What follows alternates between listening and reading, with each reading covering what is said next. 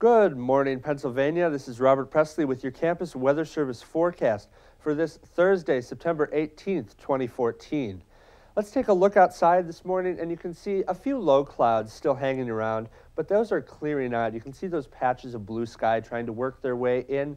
It's currently 46 degrees right now. If you step out this morning, the dew point is also 46, so we're seeing some fog out there this morning, especially being reported at the airport currently. If we pan out to look at the rest of the state, you can see a similar story, especially in our neck of the woods, up in central Pennsylvania into north central Pennsylvania. Bradford and Williamsport also reporting fog at this hour. You can see some low cloudiness still sticking around across the southeastern portions of the state.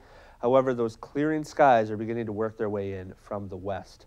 So if we take a look at your eye on the future forecast, you can see a few scattered clouds by this afternoon, but for the most part, we should be mostly clear, and those clouds really thin out as we head into tonight.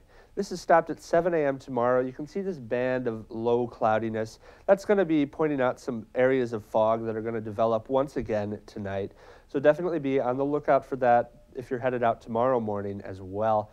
That fog will burn off very quickly, though, and as we head into the day tomorrow, should be mostly clear. You can see just a few widely scattered clouds across portions of the Commonwealth. So a beautiful day to be outside tomorrow.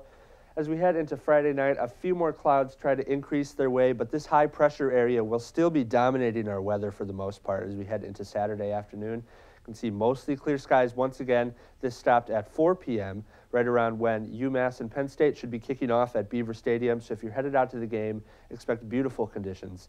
This cold front will begin to edge its way towards us as we head into Saturday night and Sunday, but it won't bring any appreciable chances of rain or cloudiness until Sunday afternoon at the earliest.